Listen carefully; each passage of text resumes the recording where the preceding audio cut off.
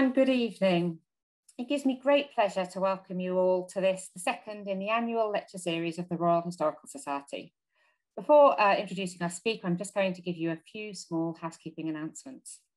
Firstly, this event does have closed captions, so if you'd like to see the closed captions, press on the CC button at the bottom, a live transcript CC, it says down on the bottom right, and that will show subtitles in real time for you. There is also down at the bottom here a chat function, and if you want to speak to your fellow attendees here, please do feel free to put your thoughts and ideas into that chat function. If you're unable to stay with us through to the end of the lecture, worry not, because we are recording the lecture and we will be hosting it on the RHS's website in the next few days. We will take a little pause at the end of Catherine's paper, and we have a dedicated question and answer channel here on the chat function. I'll remind everybody at the end of the paper, and we will of course be putting questions to Catherine in the second half of our event. Well, it gives me great pleasure to welcome Catherine Holmes. Catherine is a Professor of Medieval History and a Fellow of University College, Oxford. She's a specialist in the politics and culture of the Mediterranean and Byzantium world between the 10th and the early 15th centuries. Catherine's research began at Oxford with a PhD of the early 11th century Byzantine Emperor Basil II, and after a research fellowship at Cambridge, she returned to take up her current post at University College in 2001. Her first book, Basil II and the Governance of Empire, 976 to 1025, was published with OUP in 2005, and subsequent publications have included the edited collection Byzantines, Latins and Turks in the Eastern Mediterranean World after 1150, and together with Naomi Standen, The Global Middle Ages, which was published as a past and present supplement in 2018. In addition, Catherine has performed great service for our profession and our discipline by serving as an editor for English Historical Review since 2011. So this evening, Catherine is speaking on the geopolitics of the Eastern Mediterranean between the late 10th and the early 12th century CE. As we will hear, Catherine approaches the subject via the concept of kinetic empire, a concept that was developed for the 18th and early 19th century North America, and which suggests that mobility was integral to the operation of state power. Catherine will be unpicking this concept for us and exploring how and if it can work in the medieval context. Catherine, over to you. Well, thank you very much to Emma and to everybody at the Royal Historical Society for giving me the opportunity to give this talk this evening and to explore some ideas which have been at the back of my mind for some time. And thank you to everyone who's tuned in to listen this evening. I realize it's Friday evening and many of you will have much better things to be doing with your time. So thank you very much. So in recent years, I've spent quite a lot of time, as Emma has already suggested, in thinking about whether it's possible to engage in global history as a medieval historian. And if it is possible, about whether defining the characteristics of the global in the medieval world means dealing with the same sorts of concepts as those that we might define as global in other periods of history, or whether we're dealing with a kind of unique set of criteria for the Middle Ages. Now this evening, I want to focus on a broad concept, which current research suggests has traction for global history of all periods, including the medieval world, and that concept is mobility. More specifically, I want to think about the ways in which nobility has been investigated in one relatively modern historical and geographical context, and think about what kind of implications that has for the study of another region in a more remote period of history. In the case I want to put to you, I'm going to break down the concept of mobility, conscious that one of the biggest criticisms that might be made of the practice of global history is that it's too reliant on broad brush concepts, which can be so capacious that they end up having little explanatory power. I'm not sure if I entirely agree with that criticism, but nonetheless, as Christopher Atwood has suggested for the 13th century Mongols, in the case of a category like mobility, we need to be alert to different shades and forms. So for Atwood, the mobility of Mongol rulers, measured in terms of their seasonal itineracy, the size of their camps, and the routes that they followed, seems to have been rather different to the seasonal migrations of the pastoralists from whom they first emerged as rulers in Inner Asia.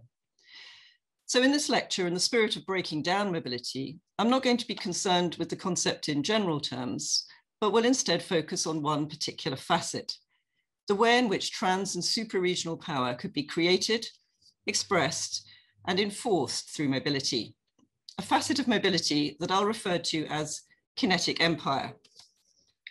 Now, in discussing kinetic empire, I'm picking up on ideas and terminology developed by Pekka Hämäläinen in his examination of the indigenous Comanche Empire in the American Southwest in the 18th and 19th centuries. For Hämäläinen, the Comanche Empire was a kinetic empire in the sense that the nomadic society he discussed was a power regime which revolved around, and I'm quoting him, a set of mobile activities, long-distance raiding, seasonal expansions, transnational diplomatic missions, semi-permanent trade fairs, recurring political assemblies, and control over shifting economic nodes. Now, I'm not going to argue that all the principles and structures that Hämäläinen identifies were seen in the medieval contexts I want to explore. To argue that would be unhelpfully reductive. Instead, in elaborating what was kinetic about my medieval examples, I want to develop two broad points which Hämäläinen has made in his work on the Comanche.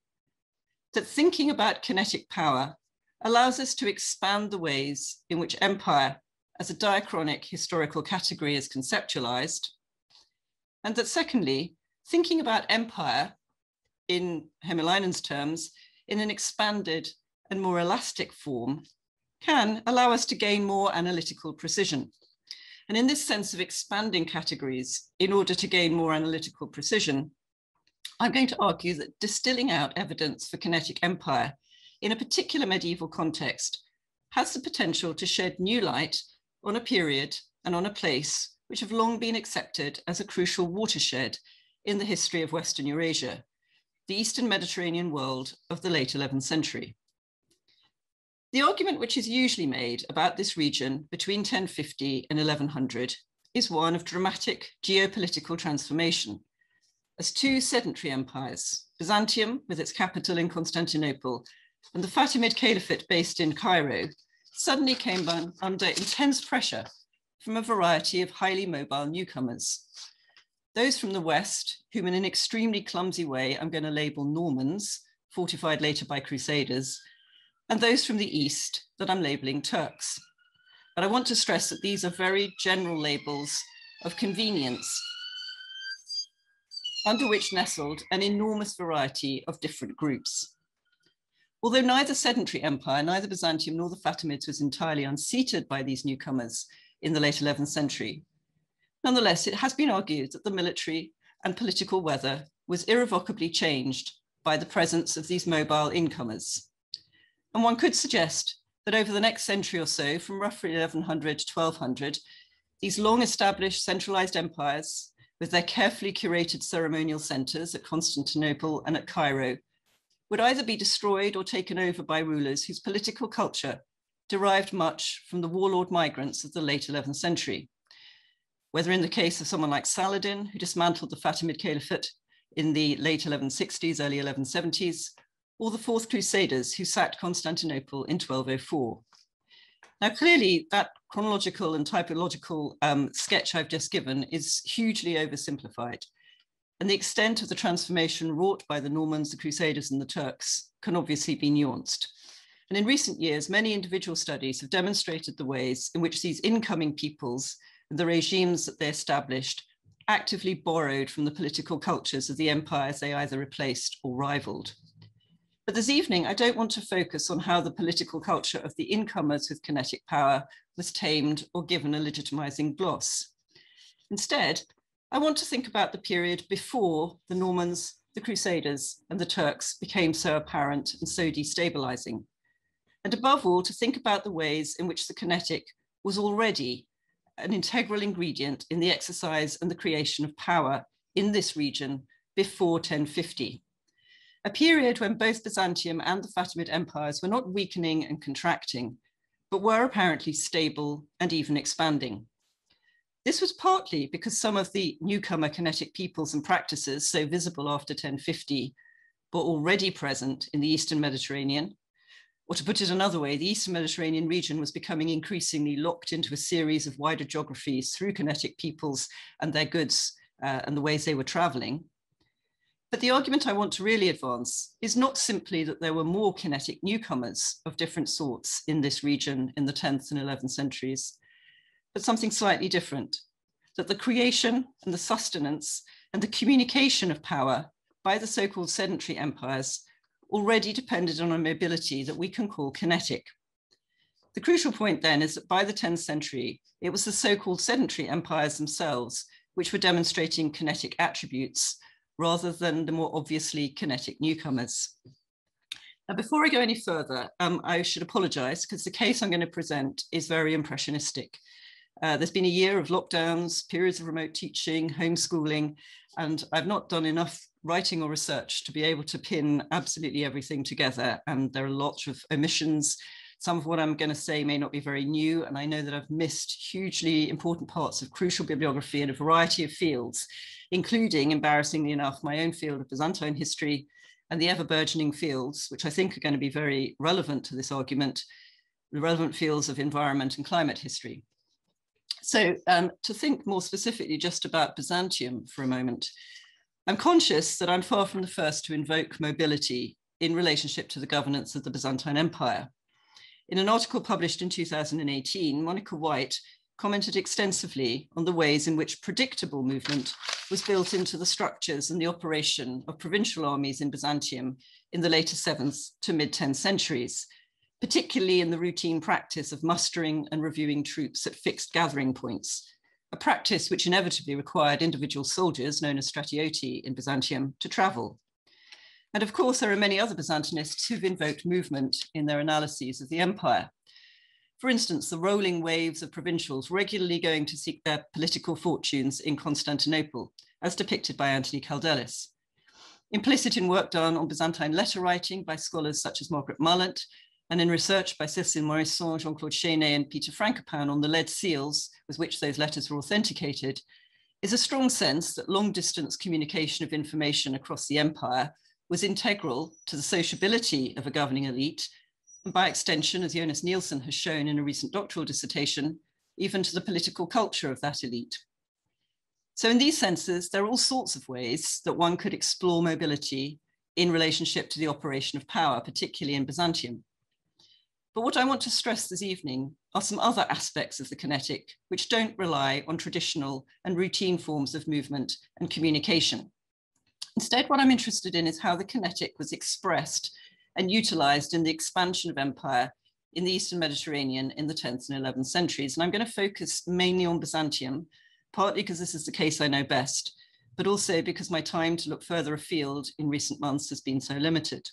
But I am going to reflect from time to time on the Fatimids, whose imperial beginnings in 10th century North Africa relied very extensively on various forms of mobility, particularly naval raiding, before the regime eventually migrated to Egypt in 969 with the ambition, ultimately unrealized, of moving on to Baghdad. And I should, of course, stress that in invoking the kinetic, I'm not trying to suggest that the kinetic was all that there was. I'm not trying to suggest that the expansion and consolidation of imperial power in either Byzantium or the Fatimid world owed nothing to sedentary modes of governance. So things like the collection of taxes by an imperial bureaucracy from an agrarian peasantry was important, as was the use of taxation to pay mercenaries in the army, or the use of written records to govern the distribution and allocation of resources. All these aspects of power mattered. But what I want to suggest is that these modes existed in a complex relationship with the kinetic, and that the presence and importance of the kinetic is something that we can all too easily overlook.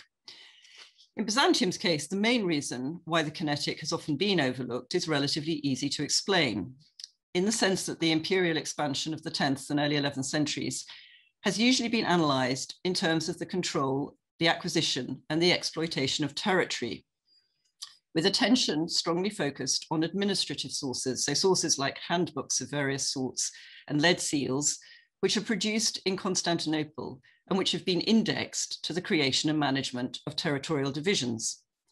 Historians of the evolution of the Byzantine frontier differ in their sense of how intensively this administrative imprimatur was applied in practice in the areas of expansion, with some arguing for an intense rollout of centralized military administration and others suggesting more devolution to local agents.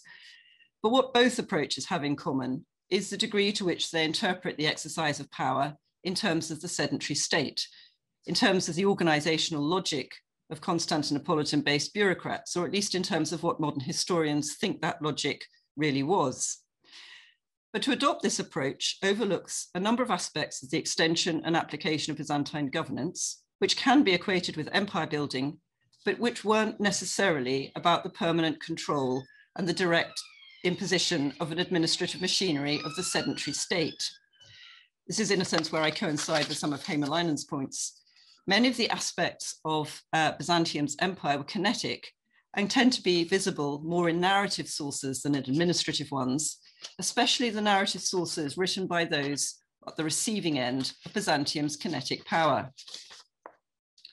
Now, one of the most striking aspects of the Byzantine kinetic was the empire's propensity for engaging in long-distance campaigns, which seem to have had very little to do with new military bases or new settlements, but were instead about making hitherto distant, even invisible imperial power suddenly very present, either by resorting to unexpected and extreme violence in the shape of punitive raiding, or by conducting something akin to an imperial triumph, which enabled emperors or their commanders to engage in ceremonies of subjugation.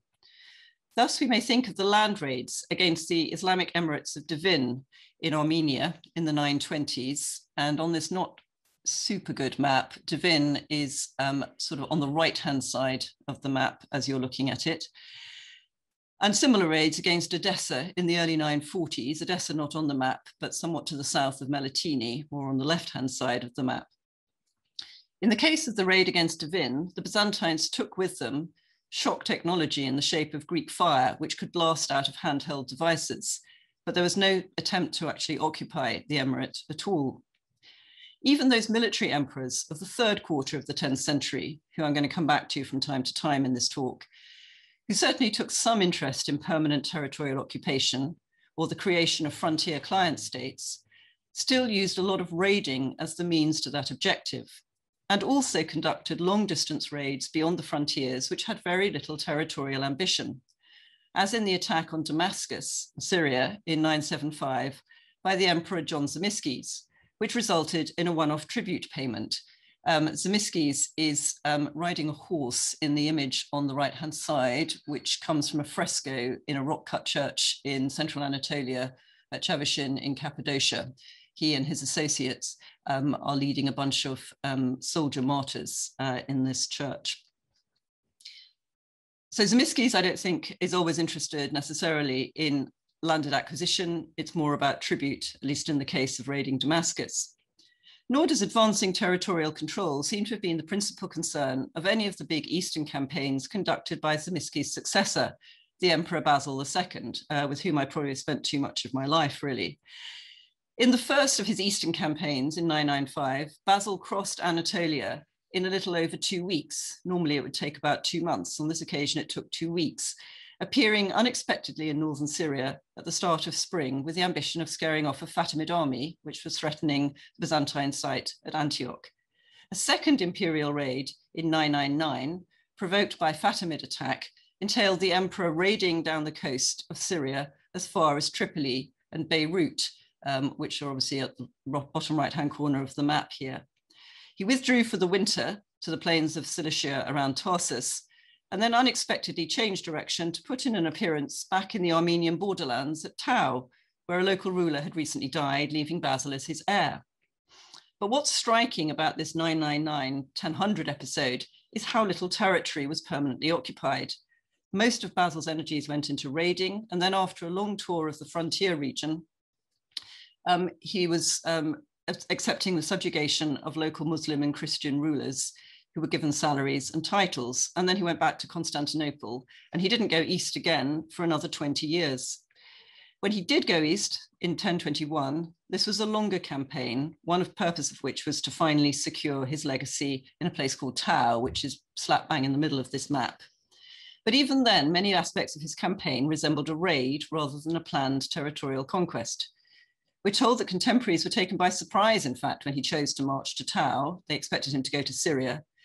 And once he got to Tau, he occupied a few fortresses briefly, didn't tarry, and then kept on marching as far east and as Lake Urmia in Azerbaijan, which is the lake without a title on your map. Now, in some ways, one could argue that Basil's raids in the east were so infrequent that to justify identifying them as Kinetic Empire doesn't really make sense. And you could argue that it was in fact Bulgaria which interested Basil, the Bulgar slayer, the most, and where he worked in a much more consistent way to advance his empire, until in 1018, the Byzantines were able to absorb the Bulgarian state. Now, the state of the evidence doesn't really allow us to say all that much, in fact, about how warfare was conducted in Bulgaria, although it's likely that small-scale campaigns to take particular forts may have been the bread and butter of the fighting, not exactly kinetic empire, not exactly kinetic warfare. But even so, in this context, the kinetic in the shape of long-distance raids still seems to have played a role. As in 1002, when Basil marched up to the middle Danube, to the site of Vidin, and then turned southwards and raided deep within the territory of his Bulgarian rival Samuel in the region of the Macedonian lakes. So on this map, the area again slap bang in the middle around Ohrid and Prespa. Even after the rather mysterious Bulgarian capitulation to Byzantium in 1018, and we don't really know quite why the Bulgarians surrendered to Byzantium in that year, the surrenders themselves of royal princes and local commanders were taken very publicly in a mobile grand tour of the Balkans, which included a stopover in Ohrid to seize the gold from Tsar Samuel's stores, and culminated in an imperial entry back in Byzantine-held territory in Athens. And there are other aspects of Byzantium's long-term military engagement with the Balkans which certainly evoke the kinetic.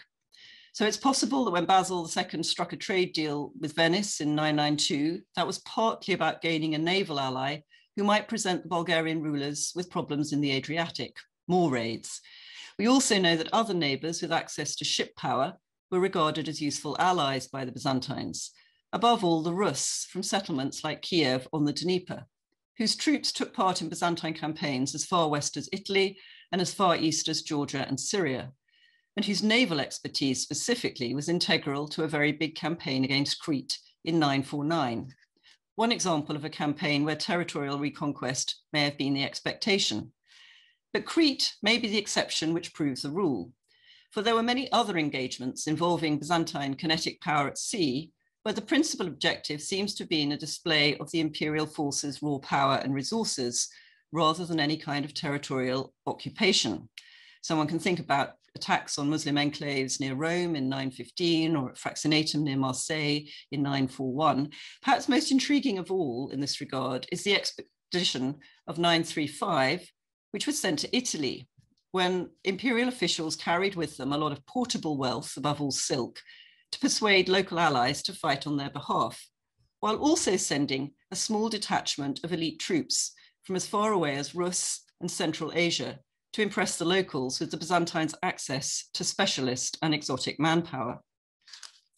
Another aspect of Byzantine military endeavor, which seems akin to kinetic empire, is revealed when we think about what the Byzantines were actually looking for. In short, when we realize how important were movable goods and peoples to the Byzantines, as well as the places, or in Pekka Hämäläinen's terms, the nodes, where goods and people could be transacted. Thus, the main result of the raid against Edessa in 944 wasn't control of territory, but was instead the acquisition of a relic come icon, the face of Christ handkerchief known as the Mandylion. This was just one of many different relics which were taken back to Constantinople during the mid to later 10th century. One purpose to taking all this sacred capital back to the capital may have been to increase the spiritual arsenal which protected the emperor, the palace, and the capital city itself. But interestingly, some of this sacred capital could itself become kinetic.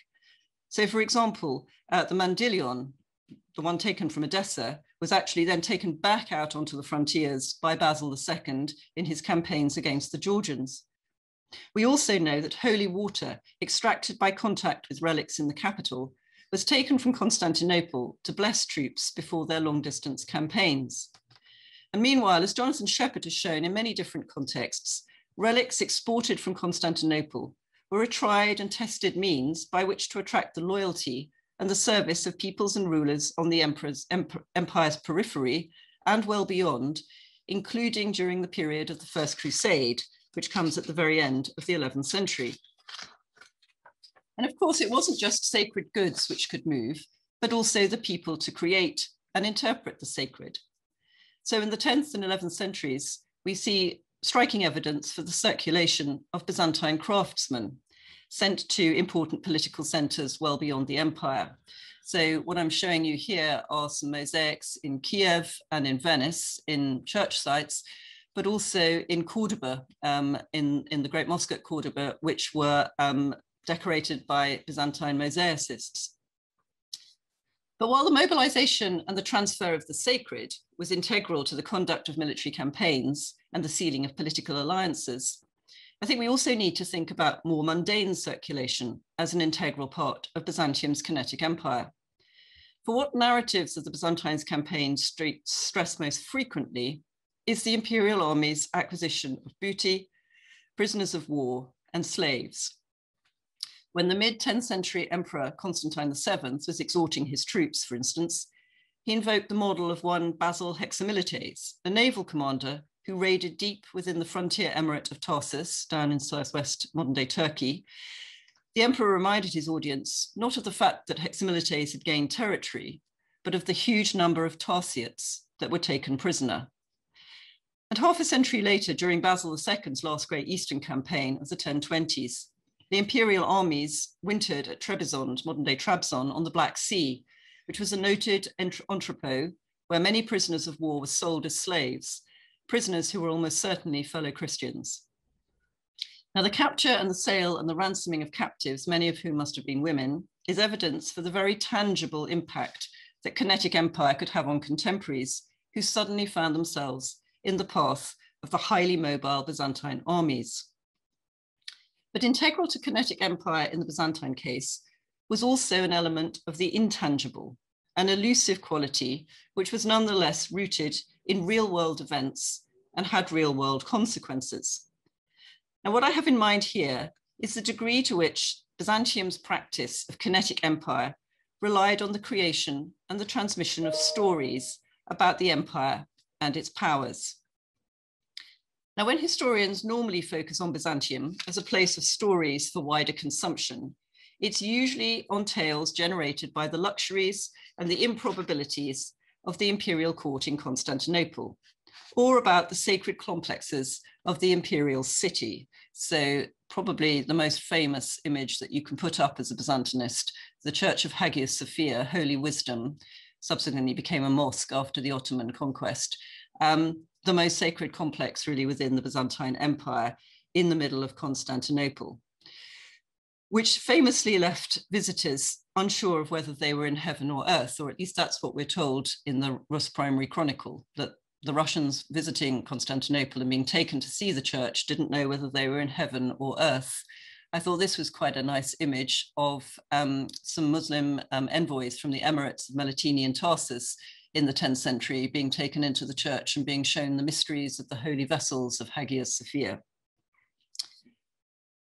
In a sense, what's going on here are stories about a sacred and a stable center, which the Byzantines wished the outside world to see as a conduit between the mundane and the supernatural. So these stories about Constantinople and about the sacred sites that one could visit there undoubtedly are important and circulate around the medieval world. And in that sense, they are themselves kinetic. But they're not the only stories which circulate about the Byzantines. Just as relevant in the period of imperial expansion were stories of military action and brutality. Thus, in some 11th century Byzantine histories, there are traces of frontier epics which pick up on the training for and the practice of a raiding style of cavalry warfare.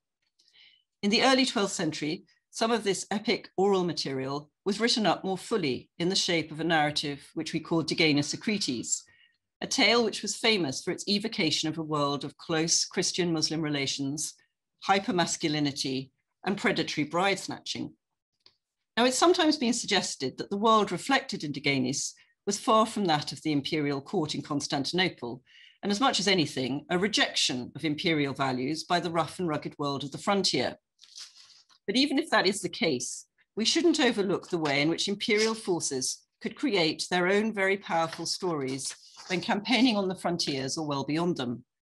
stories which were borne by the mutilated bodies of the conquered, including in the reign of Basil II, not just blinded Bulgarians, an incident for which he's particularly famous or infamous, but also blinded Christian Georgians and mutilated Arab Bedouin. Now, this evidence is complex because just as the Byzantines were capable of extreme physical violence, they also sought quite actively to encourage conquered populations into administrative arrangements in which local agents were actively involved in imperial government. So these were nuanced arrangements in which some didn't run from imperial power, but actively sought to engage with it. Nonetheless, while there was an undoubted reciprocity to governance in areas where the Byzantines claimed imperial control, the role that violence, or at least the threat of violence, played should not be overlooked. That the Byzantines were fully aware of the power of the stories that could circulate is also revealed by the Byzantines themselves. And I'm thinking here of the letters of the Emperor Constantine VII from the middle of the 10th century, who exhorted his forces to military action precisely so that those outside the empire would hear stories of the army's achievement. So I'm just going to quote from one of his letters. "Let your heroic deeds be spoken of in foreign lands.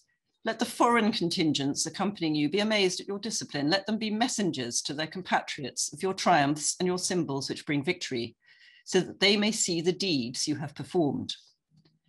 One example of the passage of such information to external audiences may come in a moment in 968, when Liutprand of Cremona, an Italian bishop and an envoy of the German Emperor Otto I, informed his master Otto that the new soldier emperor, Nicephorus Phocas, was known to locals as the pale death of the Saracens. One imagines that this news lent an additional frisson to the message that Nicephorus had told Liutprand to convey to Otto, that if the German emperor continued to annoy the Byzantines in southern Italy with his own raids, then he would be smashed like, quote, an earthenware pot. Now, of course, there's always the question of what was style and what was substance. And we have a letter from the soldier emperor John Zamiski, is the one who was in the fresco a moment ago, a letter sent to some Armenian princes, where he claimed he didn't raid just down to Damascus in 975, but all the way to Jerusalem. And that was clearly a far-fetched claim because that didn't seem to happen. But that the kinesis of Byzantine imperial forces wasn't just all empty rhetoric is made clear by the fact that stories about the brutality of Byzantine raids from the period of expansion continued to circulate in the East when the Crusaders arrived in the same region nearly a century later. The explicit imperial memorialization of stories of brutality, or at least of the physicality of victory, were also clearly cultivated by the Byzantines themselves.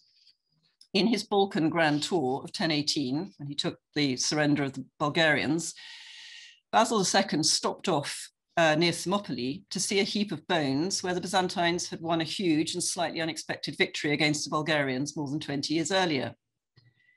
In this sense, the Byzantines' military activity, both in practice and in memorialization, seems to constitute something which I'm going to call the dark matter of kinetic empire, which is a phrase taken from Hämäläinen. In other words, a sense of empire which was simultaneously intangible and yet also residually powerful. And in this case, a sense of empire strikingly far away from what we customarily regard as its epicenter in the palace and the city of Constantinople itself. Well, if there is anything in this case that there was a strong kinetic dimension to the 10th and 11th century Byzantine Empire, I guess the question is, how far do you want to take the idea? Well, there are several possible answers, but I'm going to focus on two in this part of the lecture, and both are connected to issues of control. First of all, how could those who claim imperial hegemony control the kinetic elements which help to create their power? Now, here I would suggest that while the kinetic could be a potent force for extending the reputational reach of Byzantium, it was something that wasn't always easy to control at the level of domestic politics. This is most visible when we think about the increasing frequency with which Byzantine armed forces became integral during the 10th and the 11th centuries to the politics of the imperial city of Constantinople. In other words, as many scholars have recognized, this is not a point unique to me, an increasing danger to the Byzantine body politic of the 10th and 11th centuries was the powerful general who could turn a kinetic army back away from the frontier region to march on Constantinople itself. And I'm giving you one example here of a general called Barda Skleros, who presented a very substantial problem for the Emperor Basil II in the first 10 years of his reign. A little earlier, Constantine VII, a mid-10th century armchair kind of emperor who'd been brought to the throne with military backing, betrays a lot of anxiety in the letters that he sends to his troops about his own ability to control their activities. So he's brought to power by the soldiers, but he's not a soldier himself. So when he writes to his troops, he says, well, one solution is that he's going to join the army. However, not yet. In the meantime, he's going to send some dignitaries who are going to write down the deeds of those who will be deserving of reward. But one wonders whether a predominantly sedentary empire solution to a kinetic empire problem was ever likely to work. Was it really possible for emperors to control armies through the power of letters and through the power of writing down the deeds of the soldiers who'd behaved well and responsibly? We can see this in another case when, despite a great deal of legislation connected to the financing and organization of the Byzantine army in the 10th century, with what heaps of evidence for how that happened in theory, it's clear from legislation concerned with the retention of Armenian light cavalry troops that it was actually quite difficult to control troops by bureaucratic means from the Constantinopolitan center. In other words, they couldn't stop Armenian troops running away from the army.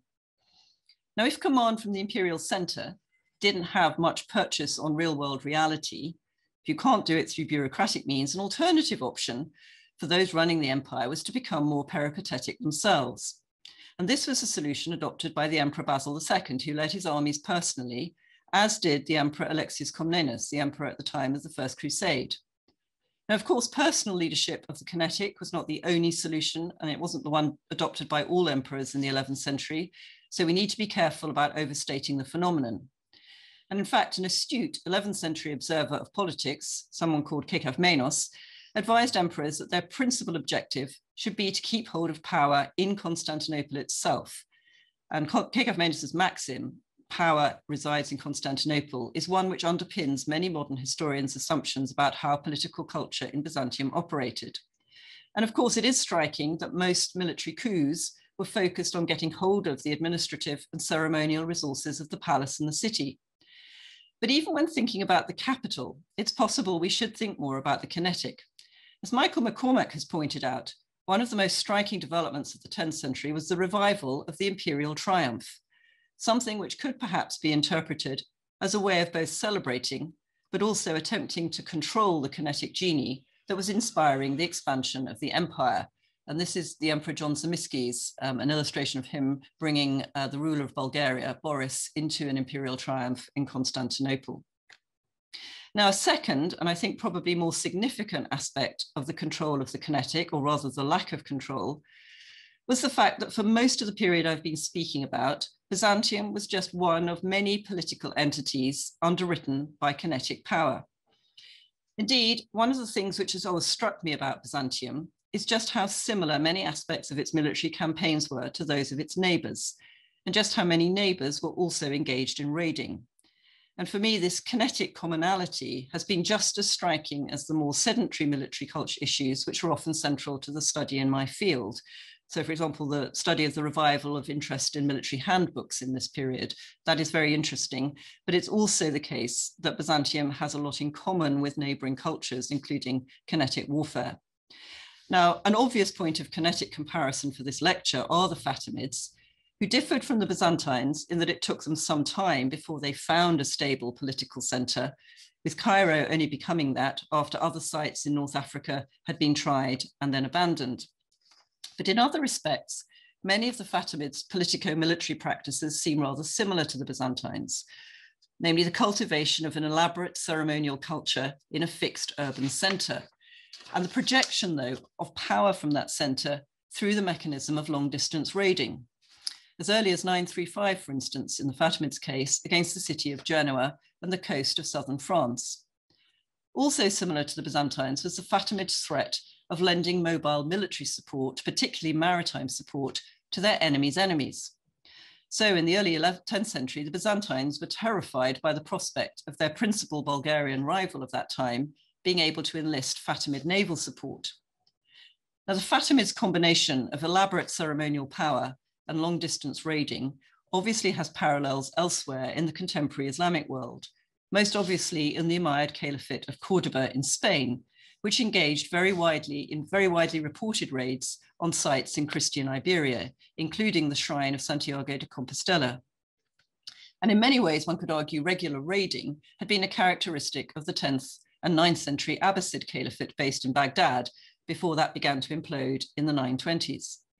And further north too, the Byzantines were accustomed to encountering those whose power was predicated on long-distance kinetic activity, whether in the shape of the nomad Magyars, whose raids across Central Europe and into Italy were a striking feature of the 9th and early 10th centuries, or even the revived Western Empire under the Ottonians of Saxony, whose power in Italy from the 950s onwards often took the form of dramatic and unexpected appearances in the peninsula, with Otto II's raid in the 980s being just one resonant example for Byzantium. But of course, these are just some of the most well-known kinetic imperialists' activities. But there are others whose exploitation of mobility was also integral to their power. Most obviously, from a Byzantine perspective, steppe nomads, such as the Pechenegs, who operated north of the Black Sea, and about whom the Byzantine client manual, the De Ministrando Imperio, has a lot to say.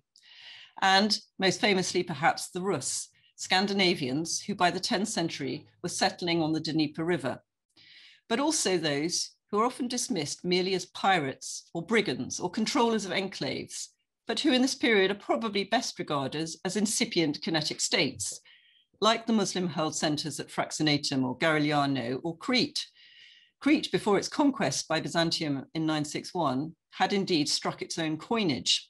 Perhaps another aspect of the interplay between the kinetic, communication and power, which could be worth thinking about further. Well, I guess one could go on cataloguing parallel examples for a long time, but the important question is what to make of the widespread incidence of kinetic in this period, especially the importance of raiding to the operation and projection of power. I guess the first implication is that anyone who tried to impress and express their power through kinetic means always had rivals who were doing the same thing and who might be more successful in enlisting the resources, including the human capital necessary for such activity. In writing to his armies, Constantine VII expresses paranoia about the ways in which a new raiding emirate in the east, the Hamdanids of Mosul and Aleppo, were using the tricks of the kinetic trade in regional warfare, spreading rumors about the mass movement of resources, men and money. Panic is very evident in his letters. So the legislation of Nicephorus, the letter of John Zimisces to the Armenians, the dispatch of relics to potential allies, demonstrates that Byzantine emperors, even in the military heyday of empire in the later 10th century, still needed to work hard to attract troops, those who themselves had kinetic fighting skills and wouldn't necessarily come to serve Byzantium without inducements, or those that did could be attracted away by others with more on offer. Or as the Byzantines discovered to their cost when they employed the Rus of Kiev to invade and destabilize Bulgaria in the late 960s, hired kinetic force could become too successful. Having destroyed Bulgaria, the Rus ruler Sviatoslav elected not to go back up the Dnieper, but instead establish a new position on the Black Sea, very close to Constantinople. In a similar way, just as the Byzantines had rivals in the practice of building power through kinetic warfare, so too they could be the victims of that kind of martial culture, being taken prisoner of war and in some cases enslaved. We have a long narrative from the early 10th century by John Kaminiatis describing the sack of the city of Thessaloniki by someone called Leo of Tripoli, a letter which is written or an account which is written so that the author could be ransomed. But Leo's own route to power as a naval commander operating loosely under the caliphal power started as a Byzantine captive who was converted to Islam. The point about the multiplicity of those making power through kinetic means in the 10th and 11th century Mediterranean brings me to a final point about periodization. As I mentioned at the beginning of the talk, if we think about imperial power in the Eastern Mediterranean in this period in terms of sedentary empires administered from fixed points with civil and military infrastructures and taxes paid for by an agrarian peasantry, while the final decades of the 11th century look like a period of seismic change as the region comes under pressure from new and aggressive kinetic powers. The Seljuk Turks in the east who invade Byzantine Anatolia, but also Fatimid-controlled regions in Syria. At this time, in the late 11th century, the Byzantines faced new steppe nomads beyond the Danube, Pechenegs and Cumans, and they're facing the arrival in Italy of a new type of itinerant fighter looking for liquid assets, the Normans, some of whom later contribute to the Crusades. But if we think there was a strongly kinetic dimension to the exercise of regional power before all of these obviously kinetic groups arrived in great numbers, well, what then? Perhaps we could argue for an incrementalist case, that Byzantium and the Fatimids were at heart sedentary empires, but ones which were able to absorb, channel, harness, even exploit the kinetic, as in the 1040s when a group of Pecheneg steppe nomads were co-opted by the Byzantines, sometimes to raid back against other Pecheneg communities. Or we could think about the Varangians coming from Rus or from Scandinavia, who were employed as mercenaries in the Imperial Guard, or in a dramatically souped up version of this account, crusaders who were funneled across the Bosphorus to help Byzantium gain territory lost to the Turks in Anatolia. This incrementalist account might fit with an approach to Byzantium recently taken by Anthony Kaldelis, and his arguments that while Byzantium undoubtedly included some extra Byzantine forces, most soldiers and administrators were solidly domestic Byzantines. In this hybrid assessment, perhaps what happened across the 11th century was a shift in the balance of power, whereby what were initially controllable kinetic incomers gradually began to eat away at the fabric of the state which sustained them. Processes which one could argue had parallels in polities elsewhere. We could think of the gradual takeover of Lombard principalities in Italy by the Normans in this period, or possibly the reorientation of the Fatimid polity in the later 11th century by incomers of sorts like the Armenian Badr al-Jamali.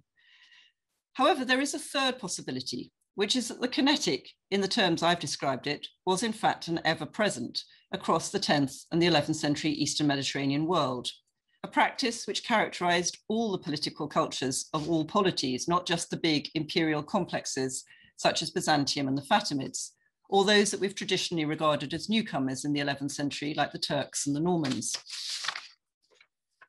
But instead a variety of indigenous polities of all sizes, which were used to exercising and projecting power through raiding, with the main purpose of those raids being about accessing and controlling key routes of communication and entrepôts, rather than extending control of territory and acquiring new tax revenues, about control of nodes and control of peoples. If there is anything in this idea, then rather than seeing the Eastern Mediterranean in terms of frontiers, like many of the maps I've shown you this evening, or even in terms of a deep borderland area, we should instead think about a very jagged geography of interpenetration on both land and at sea, in which different polities raiders were frequently crisscrossing one another. Such a geopolitical environment might help to make sense of some rather bewildering and contradictory chronologies in the 11th century, particularly in Byzantium. What I'm thinking of here is there are times when the empire was supposed to be very secure, so the latter part of the reign of Basil II and the reign of his immediate successors. But we still find Rus and Arab raiding vessels appearing very, very close in the sea near Constantinople. Alternatively, in the middle of the 11th century, we're told that Turks are raiding very deep into central Anatolia, and you might assume that Byzantines were very weak, and yet they were still able to acquire new positions far to the east of these raids in eastern Anatolia. So a complex weave of raiding activity from multiple players may also help to explain why it's so difficult to track the arrival of genuine newcomers in the historical record. The first appearance of the Turks, for instance, in the eastern reaches of Byzantium is very difficult to date. If we didn't have a lot of Western sources and the rather sui generis commentary of Anna Komnena, we might actually be tempted to view the arrival of the Crusaders in northern Syria in the 1090s as simply the return of a raiding Byzantine army. Certainly the response from the contemporary Islamic world seems to have been to see the Crusaders in that traditionalist light. Now, interpreting the Eastern Mediterranean world in the 10th and 11th centuries in terms of a tradition of raiding polities, all crisscrossing each other, may help to explain why, when they arrived in bigger numbers, the Normans, the Turks, and the Crusaders were able to make such rapid progress when they did come. What that may mean in terms of periodization is that we should think less about distinct phases in the history of political change in the Eastern Mediterranean and much more about regional continuities across the 9th to the 13th centuries, especially in the vast majority of land and seascapes of the region beyond the imperial capitals and their long-standing core hinterlands. And in these senses, I'd suggest that the kinetic empire model proposed by Hämäläinen has a lot of potential for forcing historians of the sedentary empires to loosen their traditional capital-centric gaze and expand, as well as potentially contract, what they mean by empire in this period and in this region of the medieval world. And if this is possible with regard to sedentary empires as far as one region and one period goes, then perhaps it's an idea which is already being pursued elsewhere or could be pursued with regard to other periods and places. But as I finish, I just want to make one further point, which is there is a gigantic elephant in the room, in that while most of the polities I've talked about may have been kinetic, their rulers were not nomads. And most of those they claimed to govern were not mobile pastoralists.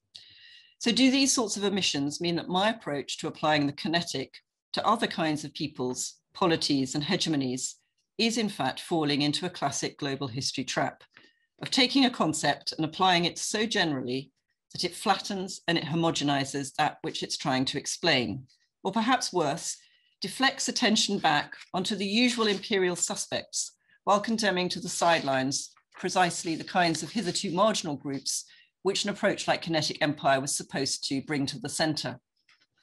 In finishing, I would argue against this charge. In the Eastern Mediterranean world of the period I've described tonight, thinking about kinetic dimensions to the so-called sedentary empires, I think allows us to see just how fluid and contingent were the politics and the polities of the 10th and 11th centuries, despite intermittent attempts by those long-standing centers of imperial power to rebrand and reorder that fluidity in traditional administrative terms. The degree to which that reordering from imperial capitals was only ever a very partial part of a much wider and more fluid landscape of power is revealed by the ubiquity of the kinetic in the ways in which those empires themselves either chose or perhaps were forced to project and communicate their own claims to power and authority. So that's where I'm going to finish. And thank you very much for those of you who are still listening. I really appreciated the opportunity to think through some of these ideas about the kinetic. Brilliant. Catherine, thank you so much. What an absolutely fascinating paper and intelligible to a modernist like me, which is a fantastic achievement. I've already seen some questions have turned up in the question and answer. So we've got two functions down at the bottom here. We've got Q&A and chat. And we're trying to encourage everybody to put your questions into the Q&A. We're going to take a break. We'll stop just until 7 o'clock on the dot, 5-minute break. There we go. Just so that we can organise ourselves and get the questions straight. And to give you time, we'd love to hear feedback. And I will put your questions to Catherine when we get back. So see you all in 5 minutes. Thanks.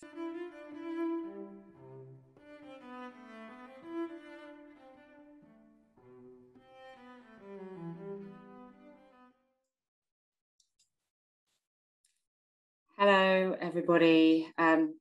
Wonderful to have you all back. So we've got quite a few questions coming in. I'm going to read out some of these questions from the chat. I'm going to have to abbreviate some of them a little bit, but Catherine herself has had a chance to read, so she'll have a sense of what we're going to talk about. I'm going to start with the first question that we've got here from Iftikhar Malik. He says, could we say that the dominance of the Normans and Central Asian Turks rather decreased the erstwhile geopolitical centrality of the Mediterranean zones, with implications for the Byzantium and the Fatimids? There's a bit more that he's put there in the question there, Catherine, but I wonder if you'd be able to speak to that. Yes, so I think Iftikhar is the idea actually in some respects, it's the inside out of what I was saying. So rather than everybody being drawn into the Mediterranean world, if anything, this kind of kinetic newcomers that I described them, the Turks and the Normans, is actually deflecting attention away from the Mediterranean, and then individuals like Saladin kind of filling a vacuum. Is that where your question is heading? I think it's quite possible that that actually I've I'm still remaining pretty much located in the Mediterranean world, and still seeing that in a centralized sort of way, even though I'm breaking it up and saying, well, let's not see Byzantium and the Fatimids as quite such centralized empires. Let's think about things in more cross-cutting sorts of ways. And yet, yeah, the unit, which I'm still thinking about, is the Mediterranean, whereas the drift of your question is that there's a gravitational pull in this period more towards, are we saying Northern Europe, and then more towards Central Asia and the Indian world. I mean, I think that's possible. I'm not sure I know enough to be able to say with confidence. Yes. I think probably one of the things about periodization, I don't want to make any particularly grand claims for a wider medieval periodization, is that perhaps once you begin to use this kind of slightly more global history approach, which is predicated on movements going off in directions that you don't expect, then some of the standard changes to our periodization, which we tend to gauge in accordance with the rise and fall of empires that have previously been identified as important, many of those things begin to break up. And I think, yeah, the destabilizing potential of this process for thinking about where the center of gravity of power lies in the medieval world plausibly goes beyond the context which I was talking about. I'm not sure that's an adequate answer to what you're suggesting, but that's as much as I can give you at the moment. Thank you, Catherine. I'll move on to the next question we've got from Matthew Bennett. So he writes, in the light of what you said, would it be fair to say Anna Komnene's Alexiad see it as an explicit statement that her father had neutralized the kinetic threats from Normans, Pechenegs, Turks, etc., in order to establish stability after a time of chaos? I think you could interpret Anna in that way. Whether you gauge that he has indeed really done that, I suppose, is a bigger question. But yes, I think the way that the text is also constructed, so that you have, you know, the stable empire as she would like to portray it, being circled round about by all of these kinetic forces, and yet Alexius somehow manages to keep that stable center in place, and then create a little bit of stability in the first half of the 12th century. I think probably what I'd want to do with Anna Komnene is actually go back and look at the text and see how many of the literary allusions and how much of the language of the Alexiad is actually channeling kinetic phrases, kinetic motifs, and so on. I think that would be a very interesting way, actually, of thinking about whether contemporaries saw things in this kind of way, or whether this is just an imposition on the part of a historian who's got a bit carried away with comparative and connective history. Lovely. I think the next question leads on really nicely from that. We've got an anonymous attendee here who is asking, could we extend the theory earlier, or to what extent could we do so? Constantine II in the mid-17th century is said to be the first travelling Byzantine emperor. Is it more accurate to say there was an ebb and flow of kinetic nature of the empire? Do you believe it was increasing over the 11th century? I think probably ebb and flow is quite a good idea. Anyone in the audience who knows their Byzantine history very well will have noticed that I drew many of my examples really from the 10th century and the early 11th century. And there's a period between the 1030s and the 1050s when one could argue that actually there is more of an attempt to sedentarize power and regularize things which had perhaps previously been in the shape of tribute payments and long distance raiding, and to try and sedentarize, and maybe that was counterproductive in some cases. So the idea of ebb and flow, even in the period I was talking about, I think would be a plausible objection in some ways to the case I'm making. But I think you could extend the theory earlier, although I claim to know something about Byzantium. The earlier Byzantine period is not particularly the period I work on, but yes, there are moments, I think, when emperors are much more peripatetic, and maybe actually thinking about when emperors choose to do that is a signal that simply holding power in a Constantinopolitan center is not going to work sufficiently in the wider geopolitical context that the Byzantines find themselves in. Lovely, thank you. Charles West next, he asks, is there any evidence for a shift in the spatial perception of Byzantine writers in this period, away from the empire as a territory towards a notion of the empire as a network, to match the gradually growing importance of the kinetic? That's quite a big question. I'm not sure. I mean, in a way, partly what I was saying about Anna Komnena's Alexiad would be, you know, that would be now something I think to go back and look at other texts with that eye. I was casting my eye over the De Administrando Imperio the other day, which is the text written by Constantine Porphyrogenitus, the armchair emperor who sort of tries to control everything from the Constantinopolitan center. There are some passages in that very, very rich text which suggest actually that the Byzantines, and even the Byzantine emperor, who has a very orderly, sedentary state approach to the world, is wrestling with the world of raids, certainly in frontier regions, and the chapters in question are those concerned with the Transcaucasus, with Armenia and Georgia. So I think once you start to think that this might be a way of approaching Byzantium, then you begin to see some evidence for it, even in the texts which you previously regarded as very much the evidence of the sedentary empire. As I said in the lecture, which I may have skipped over too quickly, for me at the moment, I think it's most clear to see at least the concrete evidence for raiding activity coming out in narratives which are not written so much by the Byzantines, but by those they encounter. But I certainly think it's something that one could look out for, and I'm sure there'll be people in the audience who can come up with yes or no answers to that question. I'm not sure I can just yet. Thank you, Catherine. The questions are coming in thick and fast. So I'm going to ask this one, first of all, from Dr. B. Fort, and then I may take some of them as pairs, but this I think stands alone. It's where your concept of kinetic empire comes from. Does it owe anything to Robinson and Gallagher's famous centre and periphery trope used in relation to the British Empire in Africa in the 19th and 20th centuries? Not directly. I think as a historian, I've been tried to think about how we think about empire in different ways at different times in thinking about Byzantium, and different models have appealed to me at different times. I don't think I've consciously thought about kinetic empire in relationship to Robinson and Gallagher centre periphery trope. I think I'm going to be clumsy and say I probably have thought about empire in a centre periphery sense for most of my career.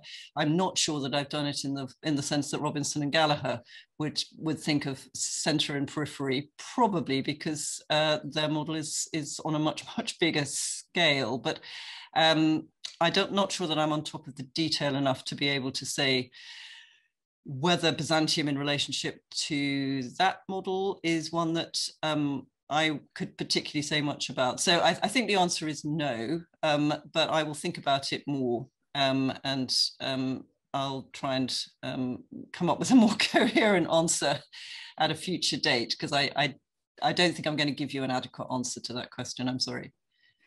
I think that's wonderful. Thank you. I don't think you need to apologise. I think we're all finding it absolutely fascinating and learning so much from everything that you're saying. Our next question is Rosemary Morris, and she asks, given that Byzantine administrators were often moved quite frequently from post to post over large distances within the empire, would it not be possible to see this as evidence of a kinetic aspect of civilian government? And we could add the fact that administrators were often sent on specific missions, long distances through the empire. And I'll just follow up as well with Patrick Lancher's question underneath.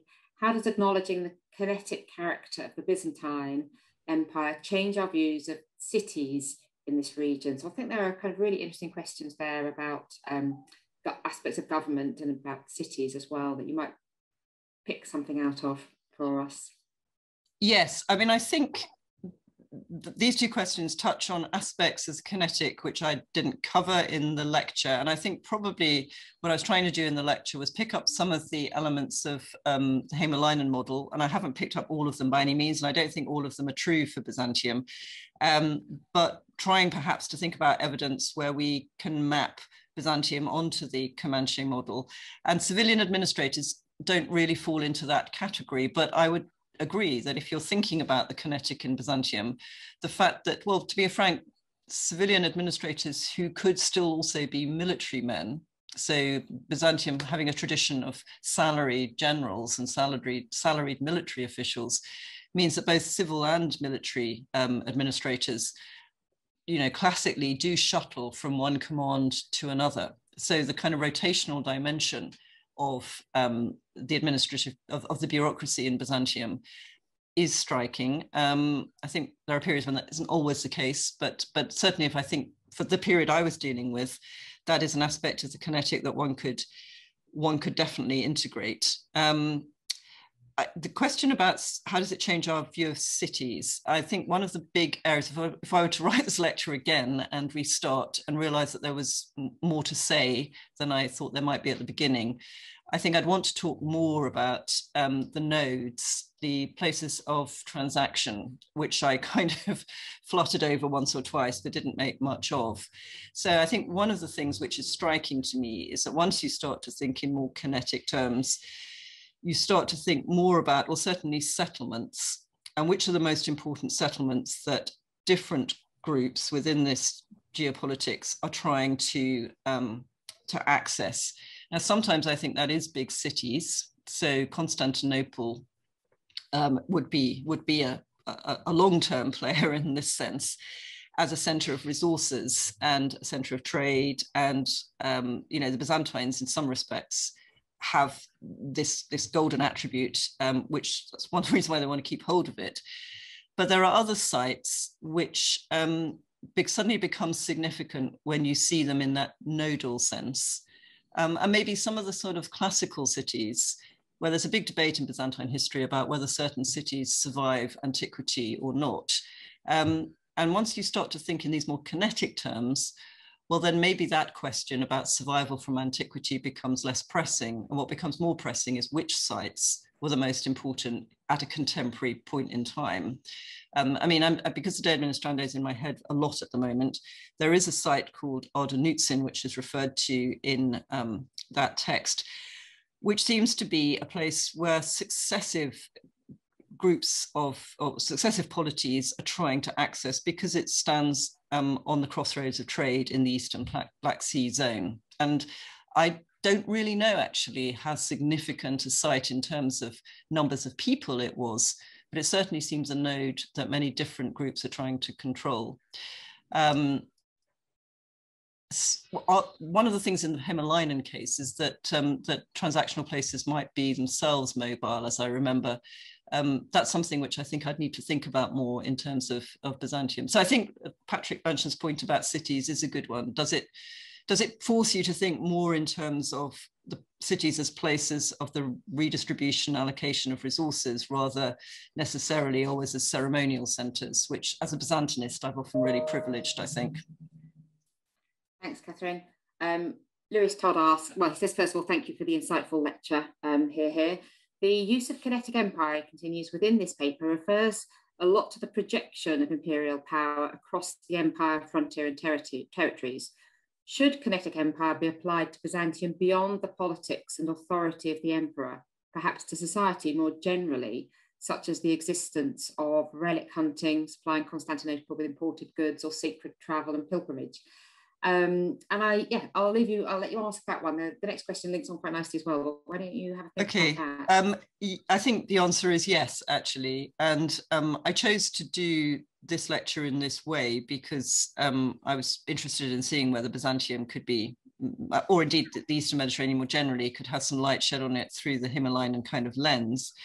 But more generally, in thinking about the potential of global history for thinking about the medieval world, I've become more interested, I suppose, in all aspects of mobility and exchange, and the sort of cross-cuttingness that I was talking about at the end in relationship to raiding. I think you could talk about in the relationship to lots of different forms of movement across the Byzantine space. And actually, the more you think about that, the more you begin to recognize that those who actually want to hold power have to negotiate and engage with all of these other forms of movement. So as a political historian, I suppose what I come to be interested in is how those, determined to be hegemons are integrating with these other forms of movement. But I do think that this approach to thinking about power requires us to think a lot more about the kinds of things that you're mentioning in your question.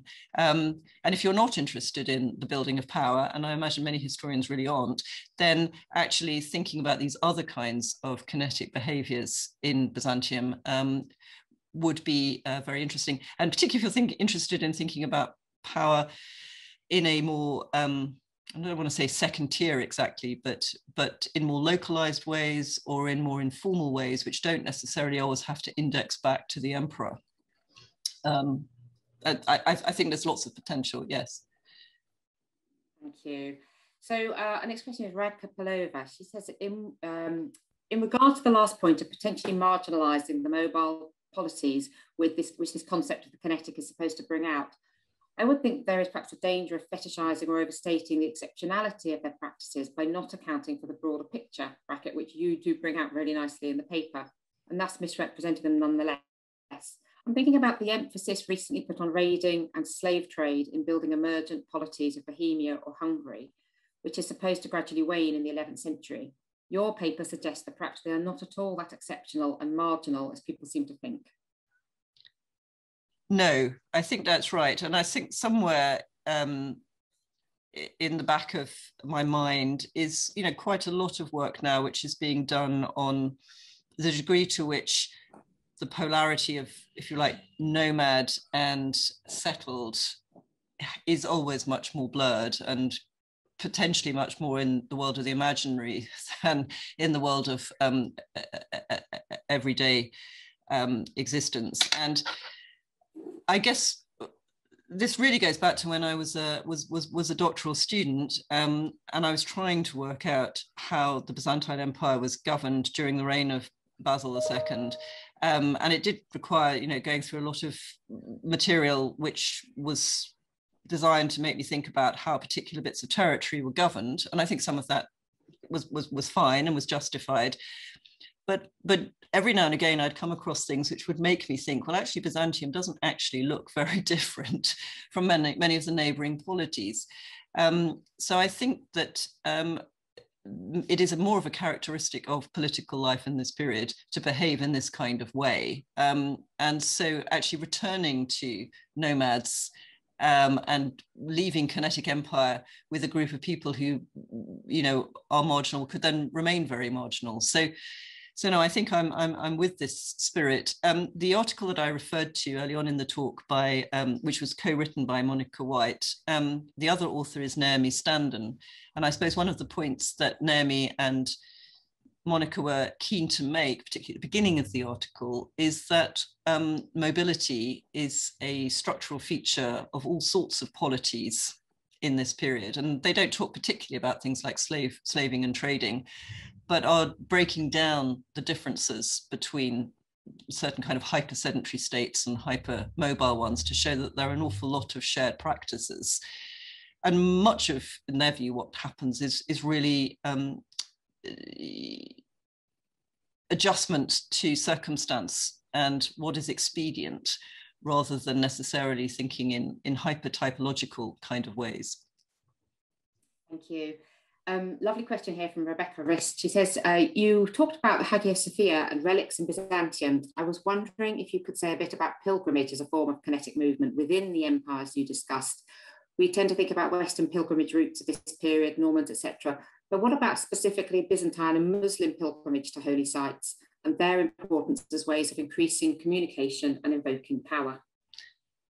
Yeah, no, that is a good question. And I don't think I've got a very good answer. So, I mean, it's often said that, pilgrimage in the Byzantine Empire, well, I don't know if it's often said, but there's much less, is there less evidence?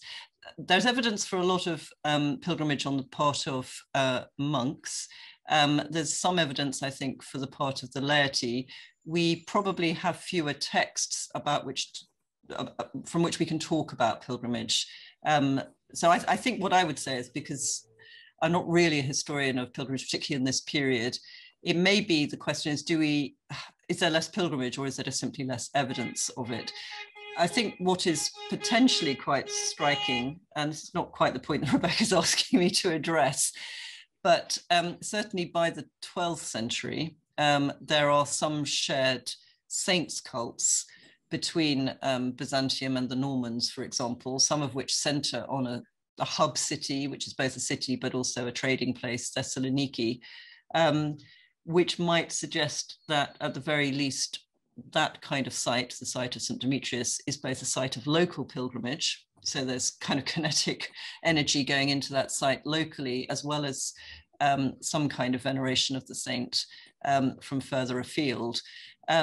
So yes, there are local shrine sites. Whether there is the same sort of focused devotion from Byzantine people on wanting to go to Jerusalem and definitely wanting to be there in the way that those in the West in the 11th century have at least some do, have a magnetic draw to Jerusalem. I mean, there are Byzantine pilgrims who go to Jerusalem by the 12th century. Muslim pilgrimage,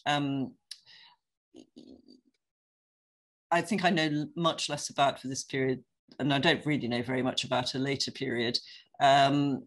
I think it would be an interesting way to think about the kinetic, particularly in areas where there are sites which are shared. So in the later medieval period, undoubtedly, there are sites in Syria, Palestine, which are shared between different groups, and they must always have been shared, but where you can definitely chart pilgrims coming from many different areas of the Mediterranean and encountering each other at those sites. I don't know the evidence or the degree to which that's truer in slightly earlier periods, but that would be another way of configuring how people engage with each other and how they relate to the sacred capital in a sense that I was talking about earlier. Sorry, that was not a very good answer. But yes, something to follow up on. Very interesting. I'm going to take on next. There's a couple of questions about the geography of what you're talking about that I'll put together. I think they're both really fascinating. So Claire Stancliffe asks, could you reflect on how your ideas of the kinetic interact with geographical features? For example, raiding is particularly well suited to the sea, a fluid medium, or to deserts and places with mobile populations, presumably work less on rich agricultural land, which are producing crops grown by peasants. And Chris Lewis also asks in a similar vein, he says something about the outer geographical limits of Byzantine kinetic power in this period. And were they only physical limits or psychological ones too? Yeah, no, those are good questions. And I think that's one of the areas which, I mean, the paper doesn't pay any attention to, and it should do. And also areas on which there has been more recent research, particularly to do with the ecology of Anatolia, because there's a big debate about the degree to which pastoralism in Anatolia becomes a feature of the latter part, certainly, of the period that I'm talking about, and was the impact of the Turks, something which means that areas of Anatolia which were previously sedentary agriculture then become zones for pastoralists and their flocks. And I don't think I'm abreast enough on the precise research to really be able to say a great deal about that. Raiding activity by sea, I think, is an obvious point, and maybe and I used to sit in lectures given by Jonathan Shepherd, and in a way, much of this lecture, much of what I've said is sort of channeling those lectures from a long time ago, I think. But one of Jonathan's points always used to be that the Byzantines were able to have what I think he used to call listening posts in quite far-flung areas, because they could get there by sea, and they could hang on to small little enclaves in the north of the Black Sea, or areas in even the Western Mediterranean at times. So I think the connectivity and the kinetic potential of the sea is one thing which allows Byzantium to project its power more extensively through raiding. I think it's something which has probably been understudied in Byzantium in relationship to land. On land, there are clearly areas where it is easier to raid. Well, you've got to get through mountains to be able to raid certain places in the Eastern Mediterranean. I'm not sure that those mountains are always necessarily barriers. Sometimes they're definitely channels. Some of the value of the military manuals that I talked about is that they give you some insight in how the Byzantines both defended themselves against raids, but also thought about raiding their enemies. The Byzantines themselves are vulnerable to raids in, I think, particularly Eastern Anatolia. But geography doesn't always matter so much, because some of the kind of zones in Anatolia which were relatively unraided in the 11th century and had always been in some senses the hinterland to Constantinople and providing the capital city with certain resources, you know, are some of the areas where the Turkish presence becomes very established in the 12th century. So areas which one would have assumed would be more insulated suddenly become the epicenter of new political units, and areas which look far more remote still remain susceptible to Byzantine influence and power. So I'm not, this is slightly changing the question, I'm not sure necessarily the geography always dictates where the power can be projected. It might dictate to some extent the regularity of the raids, but some of the raids that I was talking about today, you've got to go through some pretty difficult terrain to get there. And sometimes you've got to have fallback places where you can spend the winter, because if you get stuck on the wrong side of certain mountain ranges in the winter, then that can be pretty disastrous. So raiding itself may not be entirely risk-free, which perhaps is something that I should have thought about a bit more. Because the danger is that this suddenly becomes all about, you know, this is an easy form of projecting power, but there are risks attached to it. So the point about there was a psychological point, wasn't it? Is it just physical or is it psychological? Yes, that's a very good question.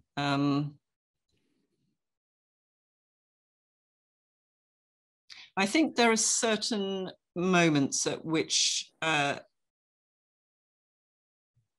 you can see the Byzantines deciding that they don't want to go any further. Certainly they don't want to go any further with territorial acquisitions because of the dangers of taking on to what you can't control. So I think something I was talking about in the lecture, which is how do you control the kinetic, might be relevant to this point. So as I said, one option is to go, you know, lead the army yourself. Another option is to try and send bureaucrats to do it on your behalf, or to try and find mechanisms to control the army. But the other problem is if you are too successful as a raider and then you suddenly discover that you are having to take more direct control of somewhere that you've conquered, you've then got to potentially manage quite turbulent populations, perhaps. And so I think it is striking that while the Byzantines take control of a city like Antioch in the late 960s, and then raid a near neighbor of Antioch, Aleppo, quite regularly, they never decide to try and conquer Aleppo directly. And there are stories that Basil II stood outside Aleppo for a while and then decided that that wasn't worth doing. So maybe it's the resources of the neighbors as much as the sort of the psyche of the Byzantines themselves, which can be dependent, or at least play on the psychological framework of the Byzantines themselves. Thanks, Catherine. Well, we've just got a couple more questions. I'll just pick out a few points, and feel free to just respond to whatever appeals to you out of this last set of questions. So fascinating talks. Alton Biederman says, his period of Portuguese power in Asia just after 1500, lots of raiding and imposing tribute there. One thing that intrigues me is transitions from local rulers paying tributes to the imperial centre to the centre paying pensions to local rulers. So could you say something about that? And from Peter Frankopan, if not being kinetic presented dangers for emperors and caliphs, why did so many remain in their capitals? If mobile groups could mushroom up, appear as if by magic, would we expect them to come across? Would we expect to come across them more often? A few thoughts there that you might like to pick on, Catherine. Just take your pick. Yeah, well, actually, the last one first. If mobile groups could mushroom up and appear as if by magic, could we expect to come across them more often? I think some of what I'm talking about might be two different things. So one, the most obvious thing, I think, is the more you look at the narratives that I was talking about, particularly those which come from the frontier regions of Byzantium, so the people that Byzantines are encountering in these long distance raids, and you read those narratives sort of cover to cover and not just looking for when the Byzantines happen to be raiding there, I think the more one realizes that raiding as an activity is something which is pretty ubiquitous. And we often, as Byzantinists, I think, skip over the bits in the text which talk about kind of this localized raiding as not really terribly significant for us.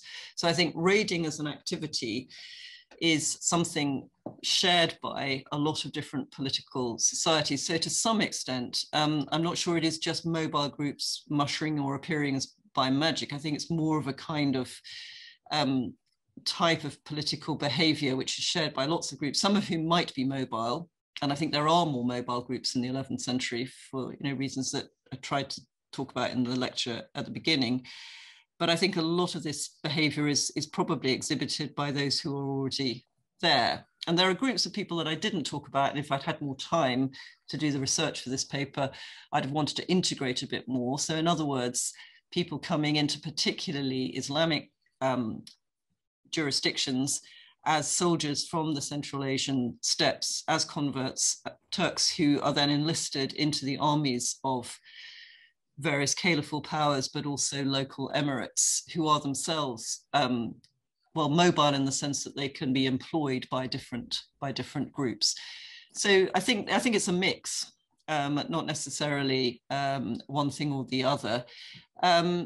So that possibly then relates to the question about local rulers paying tribute to the imperial center and the center paying pensions to local rulers. I think, again, it's probably quite a complex mix. And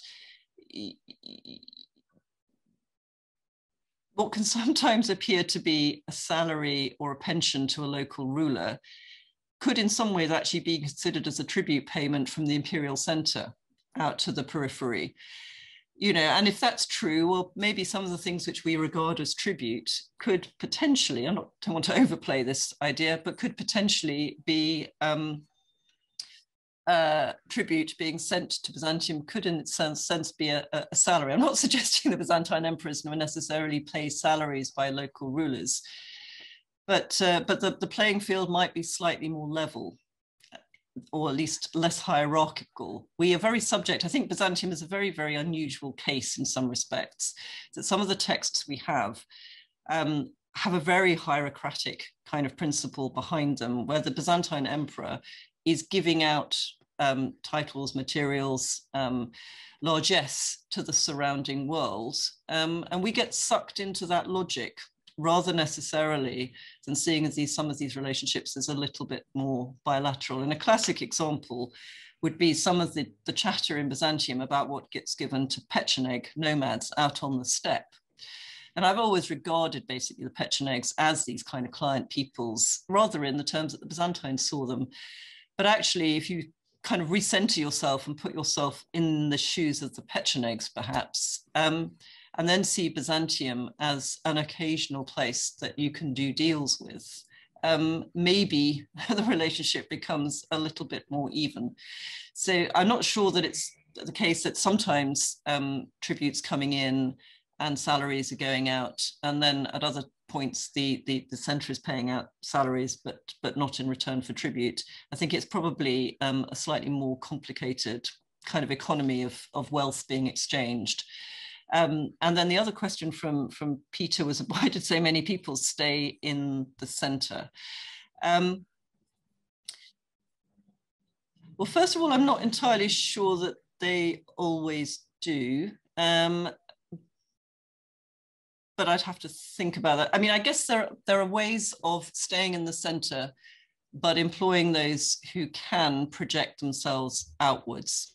So maybe in that sense, one of the examples of that would be, as I understand it, and I don't really work on the Islamic world properly, caliphs originally would go out with armies on raids, or at least on holy war campaigns.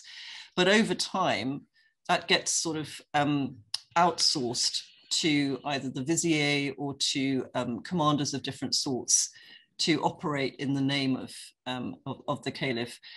And in some respects, actually, going back to the thing that I worked on for most of my career until I finished writing a book on it, Basil II actually couldn't lead the army all the time. So he had to find other people who could do that for him, but operating very much as almost an alter ego.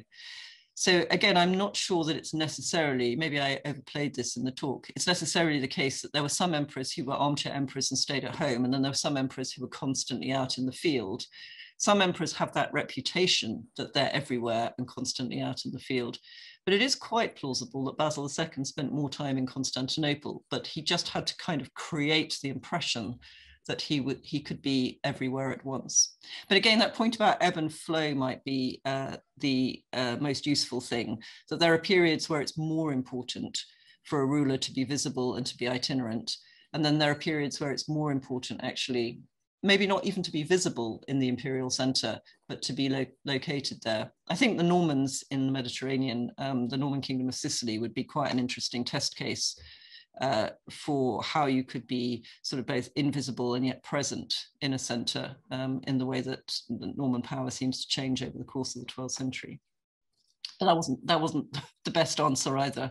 So yeah, they're coming from all sides. Thank you, Peter.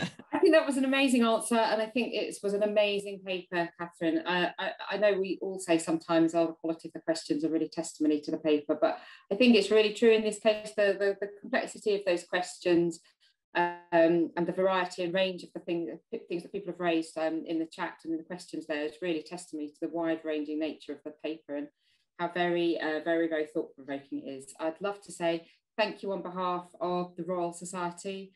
Thank you so much for this wonderful lecture. Thank you very much to our audience coming and listening. I will just, before going out, just plug our next lecture. We've got Robert Frost taking us, Staying in Europe, bringing us into the early modern period at our next lecture in July, The Road Not Taken, Liberty, Sovereignty and the Idea of the Republic of Poland, Lithuania and the British Isles, 1550 to 1660. So that's coming up in early July. Do join us if you can. And thank you once again, Catherine, for a really fascinating and just amazing paper. Thank you very much indeed. Bye-bye, everybody. Thank you for inviting me. Thank you. Bye-bye. You're welcome.